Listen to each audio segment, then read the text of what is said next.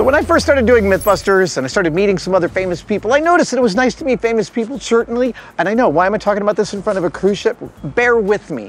What I learned is that I really gravitated towards meeting the showrunners and the producers. I am always fascinated by the people managing the logistics of extremely large projects. And when you're talking about extremely large projects, it's actually impossible to get bigger than this. This is the largest cruise ship ever built in Italy, ever built in this shipyard. And so I'm about to talk to the project director of the ship itself, Marco, and Cristiano, the director of the entire shipyard, about the gargantuan, inconceivable number of person hours, of steel, of materials, of construction projects that execute something like this in the 10 months it took to build this. 10 months. It took longer for me to renovate my two sons' bedrooms than it took them to build this ship. I'm dying to get their perspective on how you do something like this. Okay, so you manage this whole shipyard. No, I manage this construction. This construction? Yeah. Okay. This project. I'm head of production line. I'm in charge for Sun Princess project. Now, today is the day they're floating it out. Yeah. Is that an emotional day? Yeah, it's very emotional for us. We are very excited because it's the first milestone of the ship. It's the first day when the ship meets the water and it passed the entire life in the water. So we are very excited to be here today. How many floatouts have you done? Oh, so many. To be honest, I don't know the quantity, but I guess that approx 30 or 40 floatouts. Wow. This arrives on your desk. How many years ago did you first see this project? On my desk, this project was 9 months ago. That's it? Yeah, when we started the dry dock, the dry dock phase, and we built 950 blocks that became right after 110 section.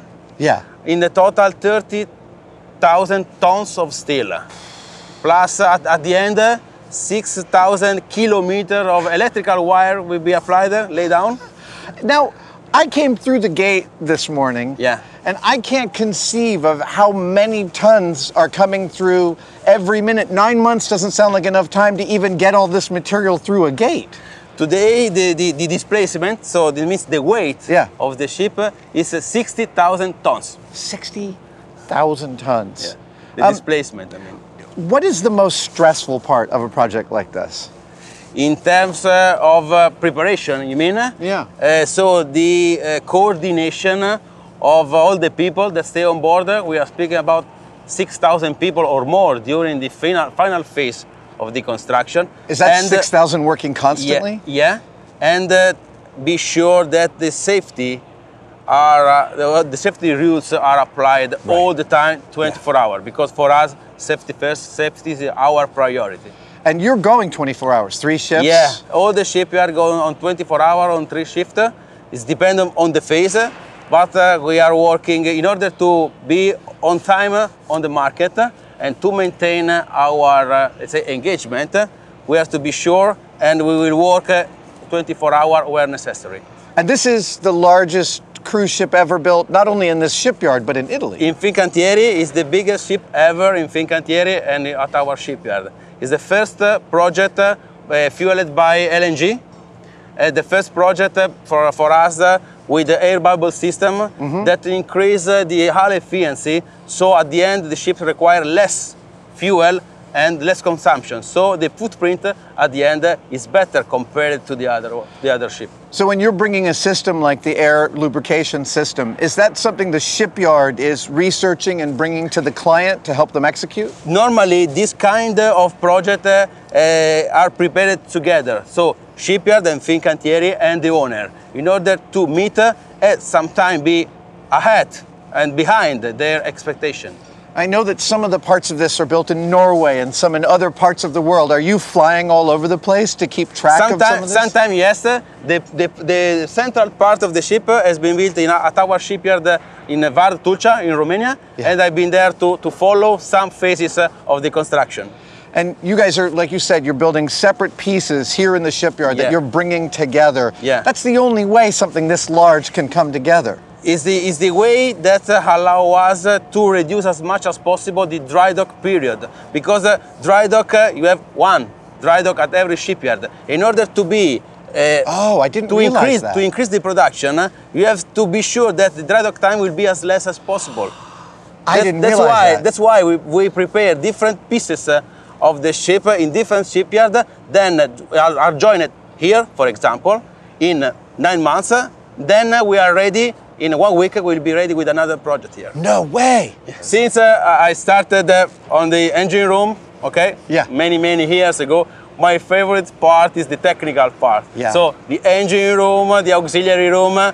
Then another amazing part is the wheelhouse, where the ship will be conducted by the master, the captain. Up there? Yeah, yes, the wheelhouse.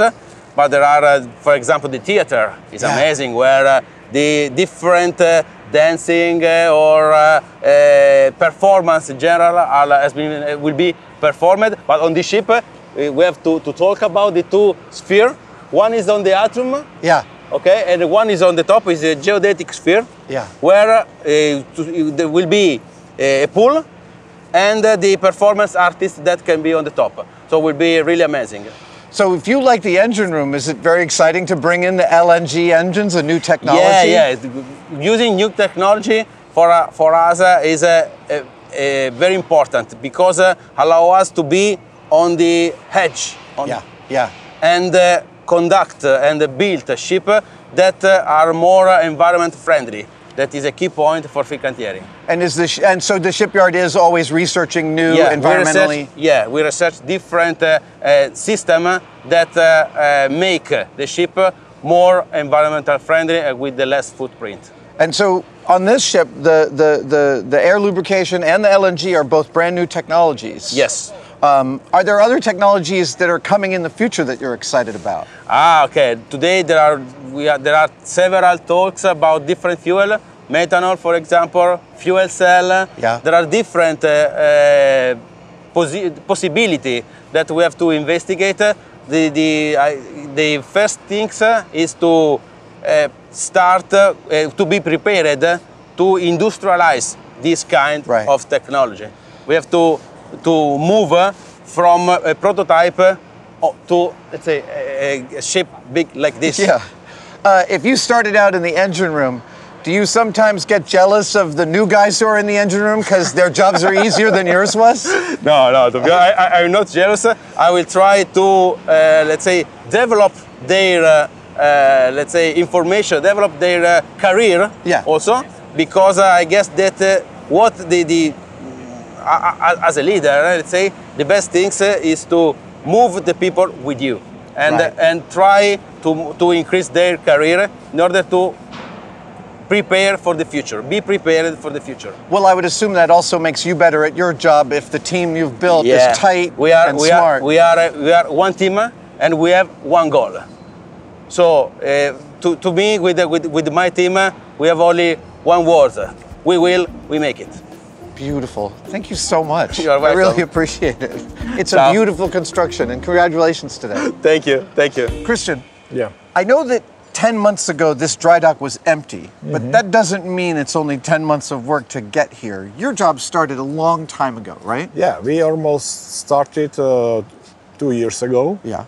Building the part of the ship named Monfalcone, which has been started to be built 2020 in Romania. In Romania. Yeah. And this is like the central part of the ship?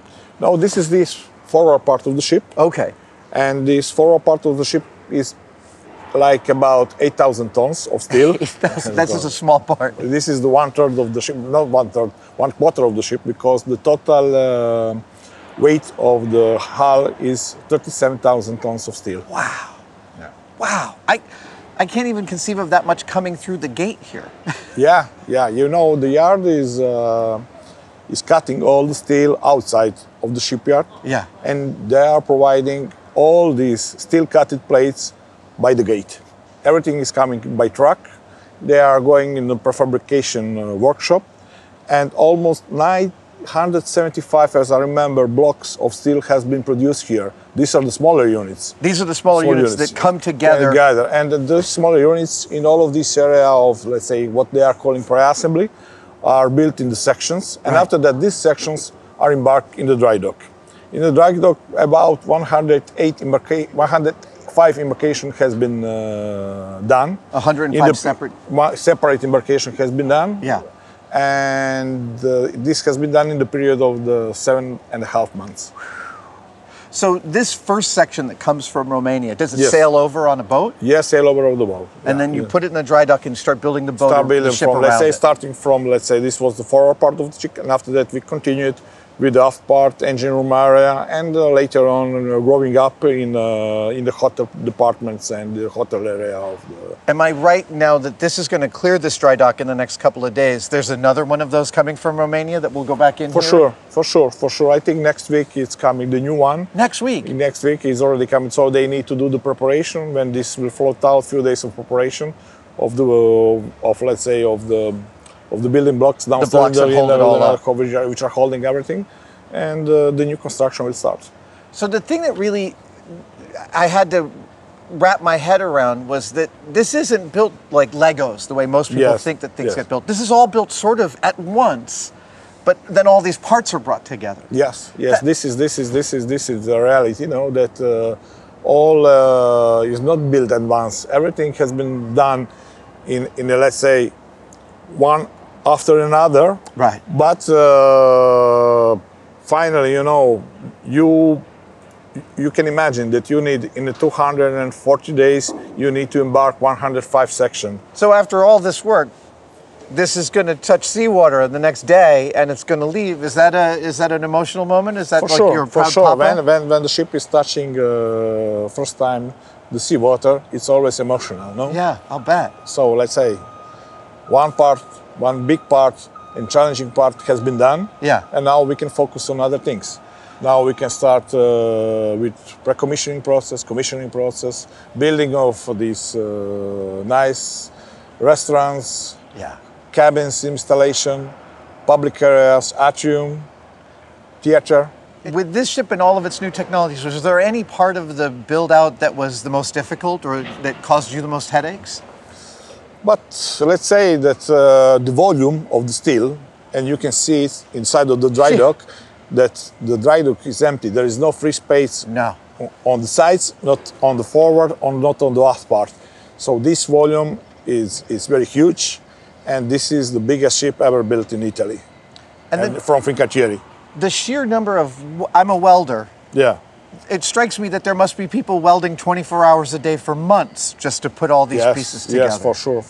You run 3 shifts a day? Yeah, they were running, and not only those people, even the people from the gantry cranes, they were running in 3 ships. Wow. To maintain the pace and the necessary working speed to achieve what was necessary in these 7.5 months during the dry docking period. Because in the 7.5 months you have 200 days in total, no? Yeah. And as I told you before, we had 105 embarkations. So you can imagine, every 2 days we need to embark something, no? Crazy. Yeah. I'm curious about what of the new technology, because this really seems like a platform for all sorts of brand new things that Princess hasn't tried before. Is there any that you've been particularly excited about getting to see function? Yeah, these LNG systems will be particular, no? Yeah. And this is the, let's say, we as a corporation, as a Carnival Corporation Shipbuilding, we had already experience and knowledge of building the LNG ships. But we were building the ships in other places, not here in Fincantieri, not here in Monfalcone. So it's a new technology. This is technology for the shipyard. So this will be the biggest challenge and most interesting thing. When it's actually finally on the ocean, are you going to take a cruise on it? For sure. Yeah. For sure. It's not a busman's holiday. You get to sure. experience it. Yeah. Oh, that's for great. Sure. Kristian, thank you so much. Thank you. I really appreciate it. Yeah, thank you.